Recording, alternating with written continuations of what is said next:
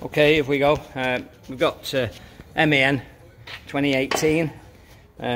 Couple of issues really with kingpins.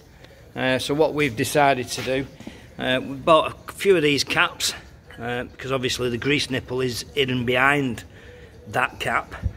So we bought a few of these caps, had an hole drilled in them, found a bung which fits into that. Obviously then you can come up here,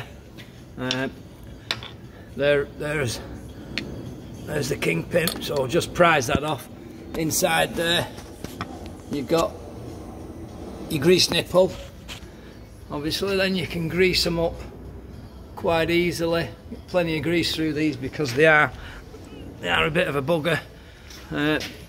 If you don't grease them up for seizing up, and obviously then just bung back in there, which is great because I think they charge between £250 and £300 to do a kingpin, plus £100 to buy it.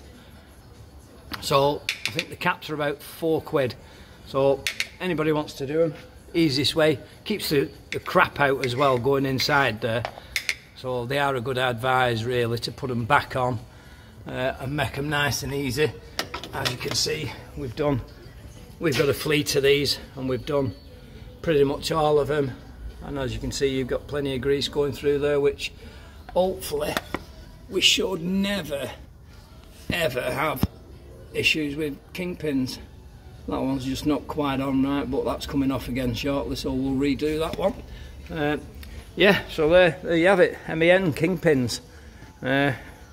Always a good idea to keep them greased up.